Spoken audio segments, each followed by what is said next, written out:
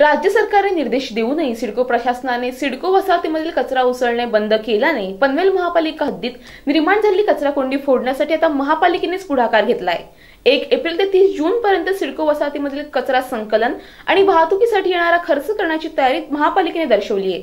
त्यासाठी शुक्रवारी झालेल्या स्थायी समितीच्या बैठकीत यावर सर्वानुमते निर्णय घेण्यात आला।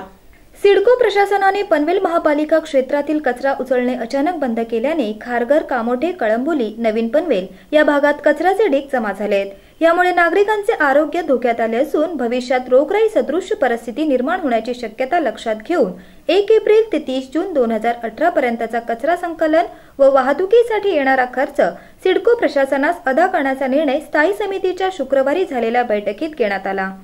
शासन निर्णयातील निर्देशानुसार मूलभूत सेवा सुविधा सिडको प्रशासनाने पूर्ववत सुरू ठेवाव्यात व यासाठी येणारा खर्च महापालिकेने अदा करावा।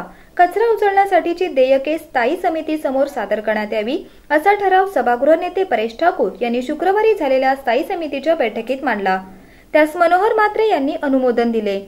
यानंतर हा ठराव स्थायी समिती सभापती अमर पाटील यांनी मंजूर केला आहे। यावेळी स्थायी उपायुक्त संध्या बावनकुळे, सदस्य तेजस कानपिळे, विरोधी पक्षनेते प्रीतम म्हात्रे आदी उपस्थित होते।